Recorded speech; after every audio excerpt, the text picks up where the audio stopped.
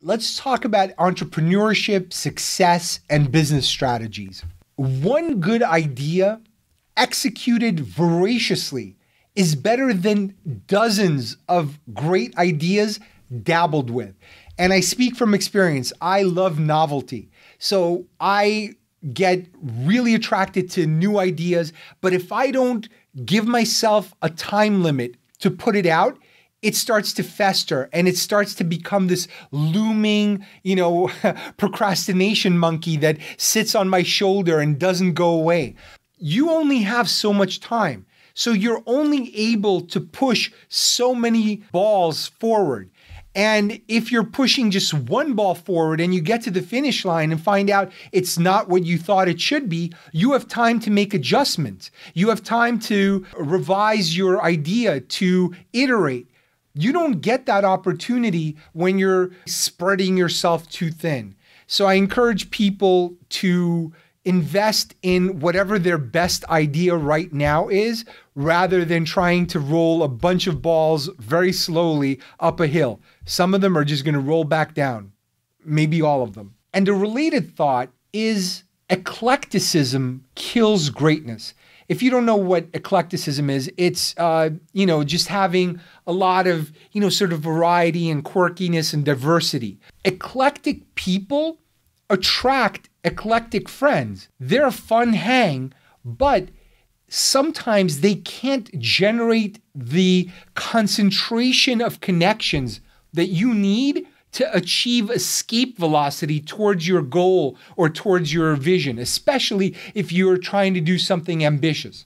When you have a network, and not that every friend should be a network, but if you happen to have friends that came through work or university or other places that aren't as diverse, those people will help power you to success if your success is in a similar field. It's much harder to do the other way. Although you can make an argument, you can live a more enjoyable life.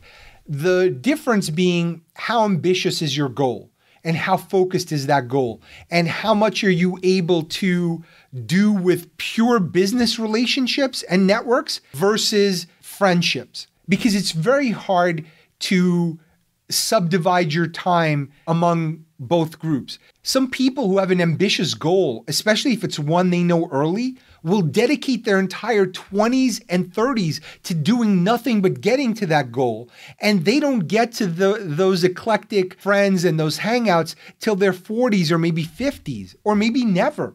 I'm not saying everyone should be that ambitious, everyone should want to conquer the universe. But if there is even an artistic goal or some sort of personal one that you want to accomplish and be great at, realize that the more people you have around you that share that same passion, the more fuel you'll have in the tank to get to that place. Lewis Howes, who's kind of he's a business self-help guy, he posted, "You are the average of the 5 people you associate with most. So don't underestimate the effects of your pessimistic, unambitious, or disorganized friends. If someone isn't making you stronger, they're making you weaker." Actually, that's a quote from Tim Ferriss. And I agree, and heads must roll. If you have those kinds of people in your life, people who are pessimistic, are unambitious, most cannot be rehabilitated because, look, you have to find the bright spot in things. You have to try. You have to get up off the floor. You can't go pointing at other people, hating on other people. By the way, that is the greatest clue to whether you're friends with a loser. It's someone who's always looking at what the other person has. They're not internalizing, saying, hey, what can I do to get the things that I want? But they're always judging, how does this person have all of this? And it's okay if it's a passing thought, but if it's a pattern, you're dealing with a loser. And I hate to call people losers and I hate to be dismissive of people, but if you have that kind of pattern, if it's someone that you truly deeply care about, you need to try to rehabilitate them. You have to. But if it's, someone you don't have a commitment to, you might need to cut them loose. So this guy, Patrick Bet David. He has a really good YouTube channel, which I strongly recommend. He made the argument that an entrepreneur is the same as an intrapreneur. The only difference is, according to him, is one put up money while the other didn't, which, by the way, is a big difference. The intrapreneur thinks, works, pivots, adjusts, behaves just like the entrepreneur. Before jumping into entrepreneurship, first try intrapreneurship. I've been on both sides. I've been an intrapreneur in a lot of corporations, and I've become an entrepreneur when I left. They're very different, and I would actually introduce a little bit more nuance. And this is from an article I wrote called Employees Are from Mars, Entrepreneurs Are from Venus. And I broke them up into 4 different groups. The 4 groups are small business owners, startup founders, corporate employees, and I'm including intrapreneurs in that, and freelancers/influencers, people who work independently. So let's go through some of the differences because I think they're interesting and worth discussing. The small business owner's strength is satisfaction. It's like, I built this. I put everything on the line.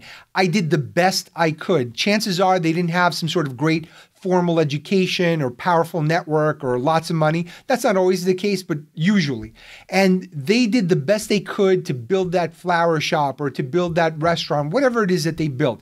So there's that pride and satisfaction. The weakness often is that they're tethered to this thing. It's very hard to take a vacation. There's usually not family who could help out. They can't get great help because they're not generating enough money oftentimes to hire the best people. So they always have to kind of be supervising it. It's a very tricky type of satisfaction. You have the freedom of not having to work for someone else, but you're tethered to this thing because you have all that accountability.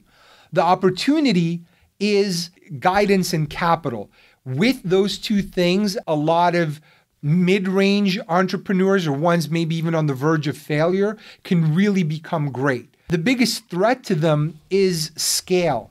I've seen so many bite off more than they can chew, especially prematurely, and they fail. It's a very difficult thing to decide when it's okay to grow, when you have the right model, the right opportunity. And you see it, a good show to watch. It's called The Profit.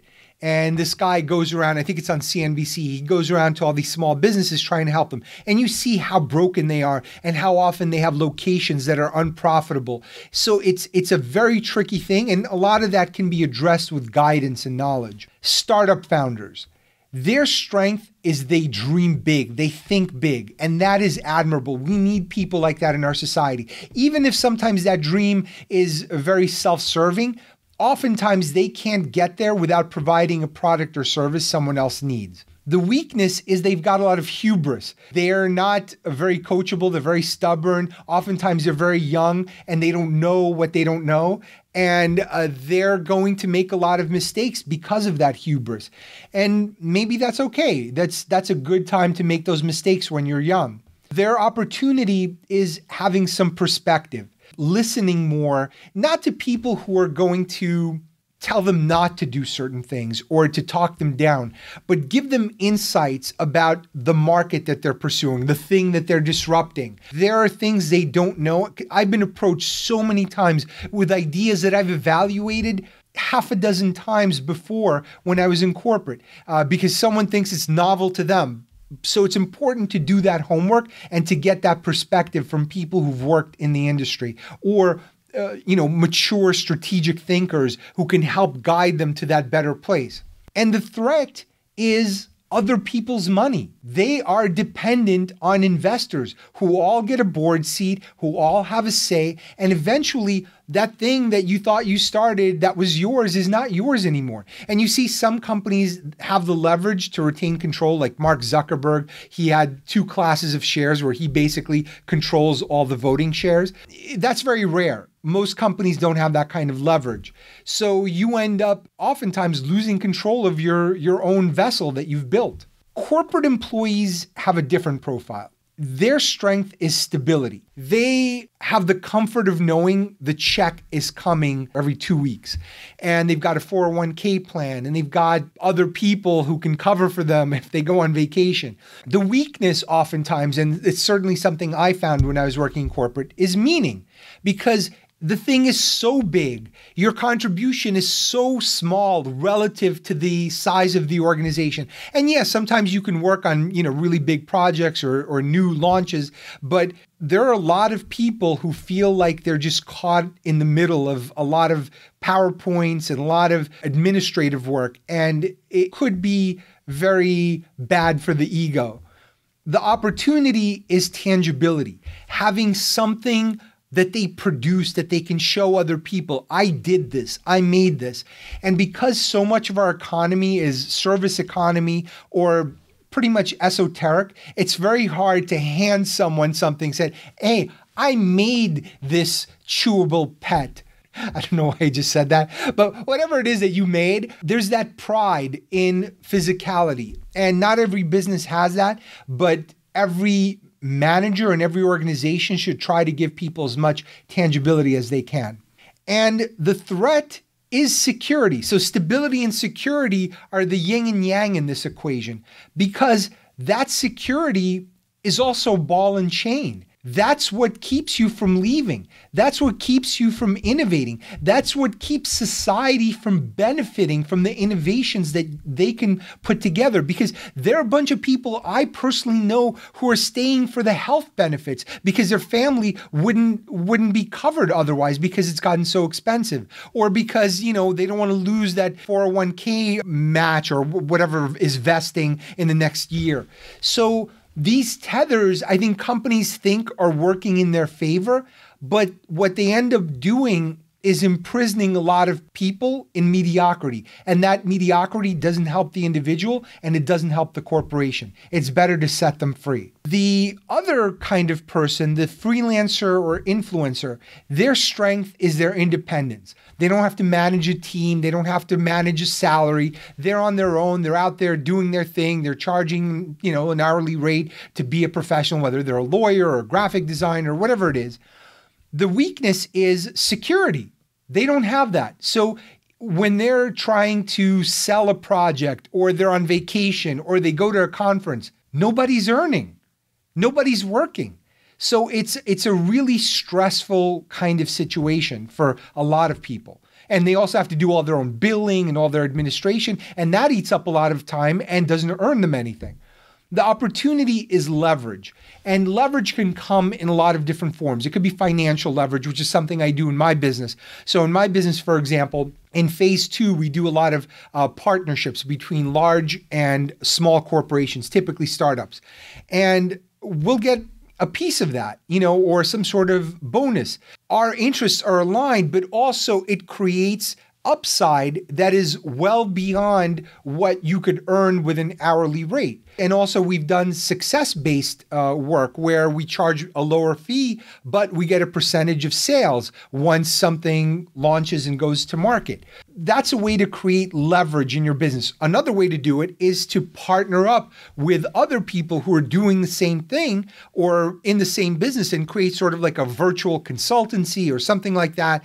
And then you can spread the workload a little bit more evenly. Someone does more business development, someone does more administration, someone does more delivery, and then you can create a little bit of breathing room for yourself and a little bit of coverage for when you want to take a vacation and go for a hike or, shoot a bear. I don't shoot a bear. What kind of person would do that? And the threat is commodification. A lot of independent freelancer categories are being automated. So if you look at 99 Designs, that's a perfect example. There's so many designers out there that are trying to compete for work, but there could be someone really talented in India or in Russia who's willing to do that job for a fraction of what you're willing to do. So what do? You move to Russia? I don't know. But that's happening in a lot of categories. Video editing is another one. There's a bunch of people on Fiverr who'll charge you, $20, maybe 30, 40 bucks. Here it would cost you a few hundred for that same video edit. It's very challenging and it's very stressful, but they're very different profiles. They're very different psychologies. Startup founders, a lot of them statistically are very young. They have great networks. They have great skills. They have rich parents. So it's a lot easier to take those risks compared to a small business owner who might be putting everything on the line and taking out a loan instead of just getting handed a ton of VC money. And if things don't work out, they're like, oh, I guess I'll just go work for Google for $300,000. Back to Patrick Bet-David. He had a video, Why Millionaires Get What They Want. He suggested asking just one question. And that question is, do you know anyone who blank? You fill in that blank. What is it that you're trying to do? What is your goal? Who are you looking for in terms of partnership, in terms of customer, in terms of supplier? What is it that you need? And the more people you have that conversation with or ask that question to, the more seeds you plant. That doesn't mean that person will help you in that moment right away. They may not know somebody who has those things that you are looking for, but you've planted the seed in the back of their head, and that's all you can hope for. Then the next time they run into someone, they're like, oh yeah, Steve's looking for a podcast co-host. Maybe I can introduce him to this woman who has hosted podcasts and is really interested in business and futurism and philosophy and all these things, which, by the way, I am interested in. So do you know anyone who would make a great podcast co-host? Let me know, steve@ideafactory.com. Anyway, that question can turn into real money. It was always hard to trust businesses that didn't rely on repeat customers or a high frequency of purchase, like wedding vendors, right? You buy one wedding dress, right? Unless you're Larry King, you're probably paying for 8 or 9 of them. But wedding vendors don't get a lot of repeat business, so they rely on word of mouth. Jewelers is another thing. You don't buy jewelry every day. Yeah, maybe if you're a Kardashian, but you're probably getting it for free. Tourist destinations, those guys can basically feed you dirt and worms and it wouldn't matter because they'll never see you again. And that's why you try to avoid those kinds of places in Times Square or wherever, whatever the Times Square of your podunk village is. Car dealers is another one. You buy so infrequently. You buy, once every few years or 3 or 4 years, whatever it is. Their sole motive to provide good service is professionalism. Hopefully they have some pride in what they're doing and self-respect to want to please people.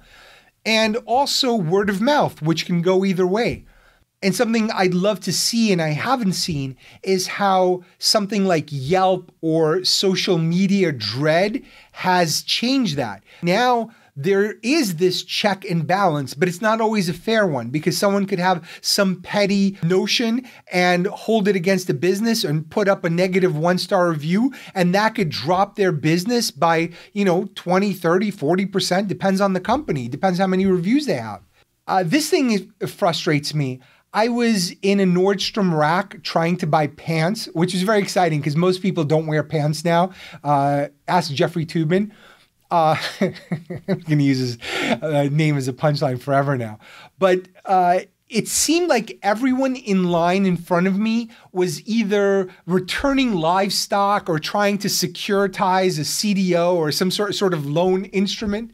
Businesses have to figure out a way to get a fast line and a slow line going. The best one at doing this is Trader Joe's. They do a really good job of, the 10 items or less, or the other general line. Although lately, since the pandemic, they've kind of cut the volume of people in the store, so they haven't had to do that. But experience right now is so important. When all these stores are cutting back, people remember their experience. And now there's not a lot of margin for error. Ask your customers for feedback and apply changes because they feel like they've been part of something and like they're being heard. When necessary, be invisible. Now, this is something I wrote a while back in an article. I think it was called 10 New Rules for Mobile Payments and Loyalty Startups, and that was on Forbes. The problem I found in a lot of companies I'd worked for, especially payment companies, they thought of what they offered as a product, which is a huge mistake. It is not a product and it is not the product. Your credit card is a conduit. It is a vehicle. It is an intermediary to get the thing you actually want. You want that vacation. You want that new iPhone. You want that new microphone for your podcast. You want the new laptop. That's what you really want. You don't want the card unless, I don't know, you've been starved of credit services and that's what you're looking for. And you're going to sit at home looking and staring at it, rubbing it and putting oil into it, licking. Okay, it could get weird. That is not the product. The role of an intermediary is to be invisible. It's the same thing when you go to a restaurant. When you go to dinner, the best kind of service is the service you didn't notice because it didn't interrupt your conversation. It didn't create all these awkward moments. Plates didn't start departing until you were done with them. Your water glass was always full and you never noticed a thing. If you're the intermediary, be invisible. Don't start thinking of yourself as the product to get people what they're actually looking for. KFC is selling a bucket of 10 pieces of chicken. And yet, in every photo of that bucket, all 10 pieces are fully visible. That is a miracle. Pyramids are less mysterious. The Sphinx is less mysterious. What's that thing in Ireland or Scotland? the rocks that are stacked up on each other. Stonehenge is less mysterious. And look, there are a lot of photos showing something to the contrary. I say, don't believe the lies. Don't believe the conspiracies. The magic bucket is real.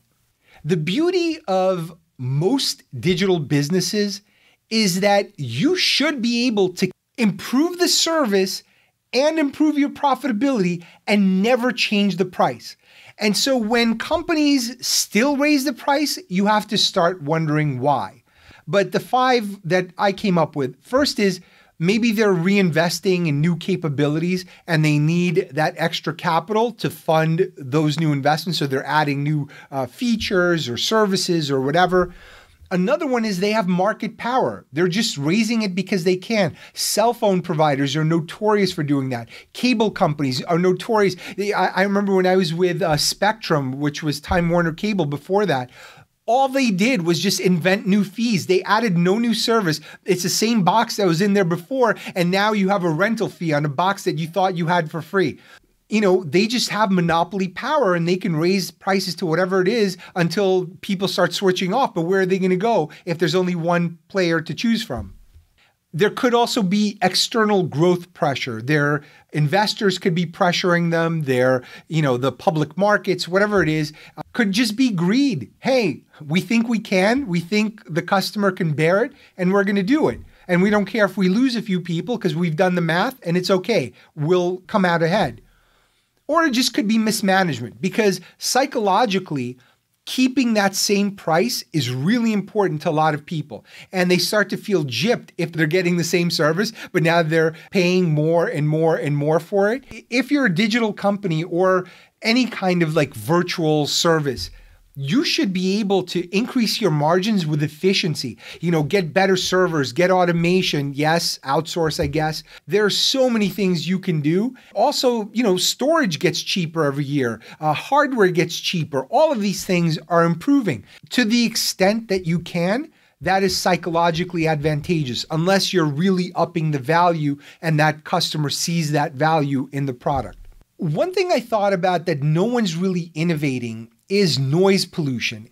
Everywhere you go, whether it's the highway in the suburbs or certainly the city, no one's really working on that. And I know they have noise canceling headphones, but who is the hero who's gonna invent a really quiet fan or quiet air conditioner or some sort of silencer for subway tracks or traffic noise?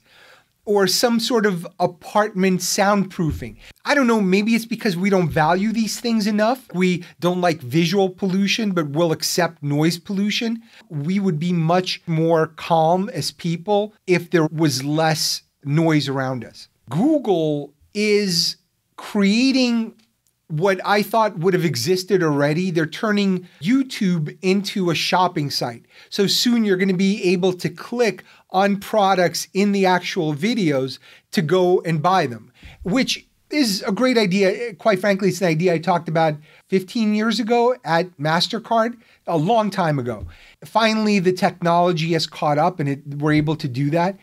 And I actually think there is a huge opportunity here. This is the melding of creativity and commerce. If you're in the business of selling products, it couldn't hurt to put out a how-to channel of some kind around those products and be able to sell them directly through that video. So I think this could be an interesting opportunity. I don't know for sure if YouTube has set good pricing for it, if it's implemented well, but it's something worth watching, and I thought I'd flag it. And realistically, you haven't really made it until you have merch. Like, I'll know I made it when you're wearing my name on your t-shirt. Now, I've really made it when you're tattooing it, where you have a tramp stamp with, the McFuture on it or Steve Faktor, which would be kind of weird, by the way. Don't put another man's name there. That never works out. I have yet to see one relationship where that was a good idea.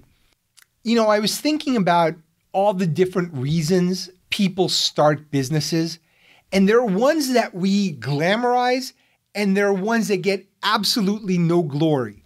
So on the glamour side, it's like, oh, I'm going to solve a great problem. I'm going to clean the oceans. I'm going to get tourists into space, all these, really ambitious things. Or it could be your passion or your calling. This is the thing I was meant to do. I am going to deliver green energy to the masses. I'm going to deliver solar panels. The other one we talk about, or we try not to talk about, but let's face it, wealth is one of them. We glamorize wealth.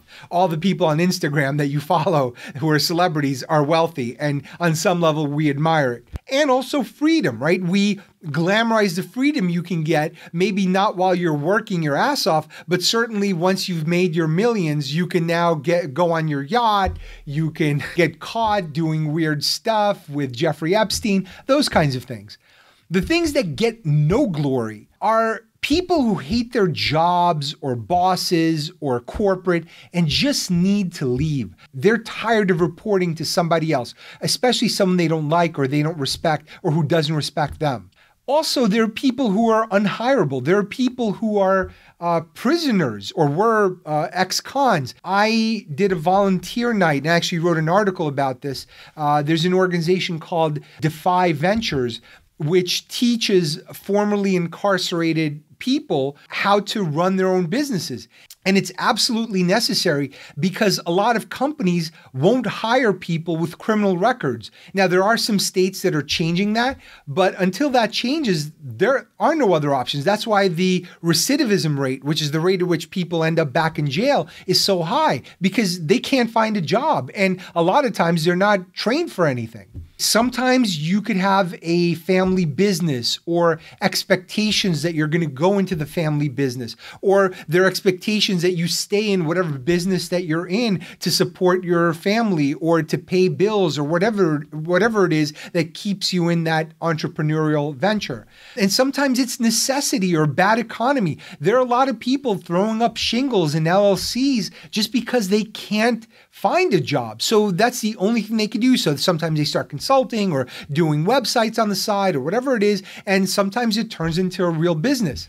What's interesting is the no glory entrepreneurs can end up more successful and more satisfied than the glamorous ones because they're born out of necessity and some sort of grizzled experience because they know what's on the other side. It's not this sort of wide-eyed deer in the headlights. Oh, I'm going to do these amazing things. No, there's value in the darkness because when you get to the light, you appreciate it and you climb harder towards the light. The best analogy I could come up with, maybe there's a better one, is like an arranged marriage or a young marriage. Those people, when they meet, sometimes there's no sparks. It's like, all right, I expected better. But their trajectory is typically upward.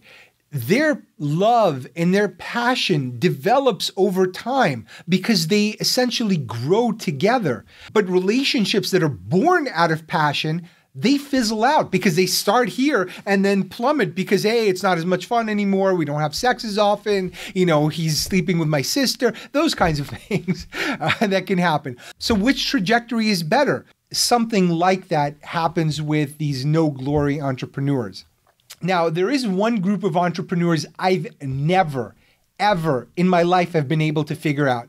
And those are people who leave corporate only to serve them in an external capacity and essentially do the same thing they would have done in corporate with all the same rules and all the same restrictions, but without the stability and security.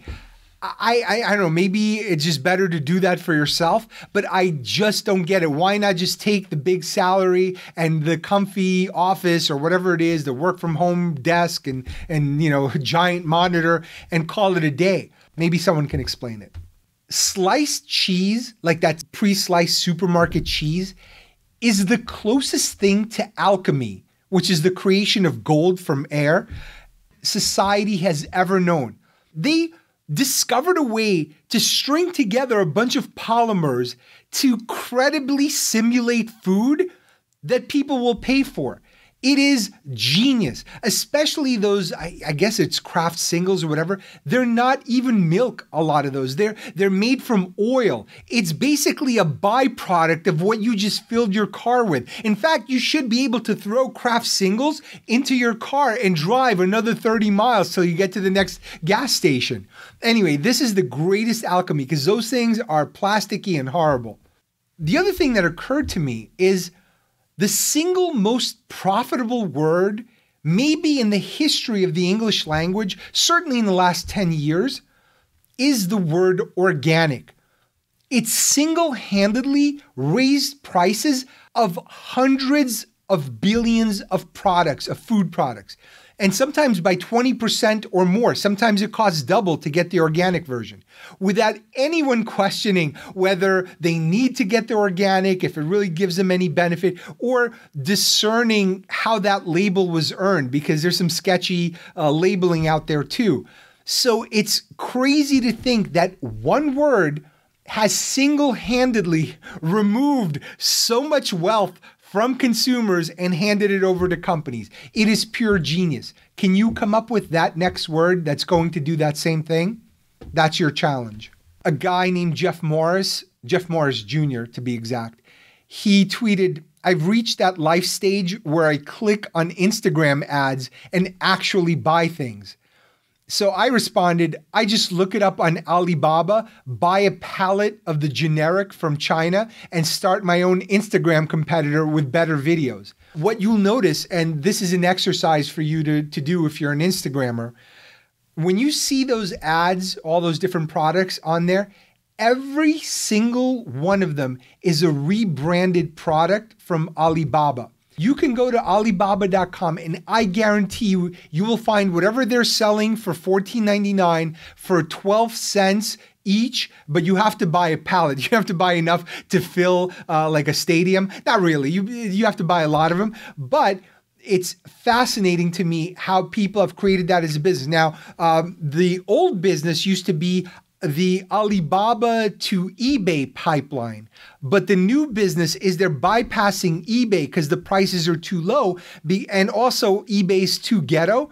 So they're totally bypassing it and they're going right to Instagram, because on Instagram, everything is pretty, everyone is beautiful, and they know if they dress it up the right way, they put the right model in there, and they say the right words, and they press the right buttons emotionally, they can charge you probably 100 times more than it costs on Alibaba, probably 10 to 30 times more than they would have gotten on eBay. And listen, it's a great business opportunity. If you want to do that, that is a legit business model that a lot of people are using. I have never, ever in my life begrudged any person's success. I don't even think about it. I am happy when my friends are successful, and I am 1000% indifferent when people I don't know are successful, whoever they may be, famous or not. But there is this one guy named Salt Bae. He is the only person, this douche is the only person whose success I actually detest. I hate it. All he does is sprinkle salt off his elbow, and he has millions of followers.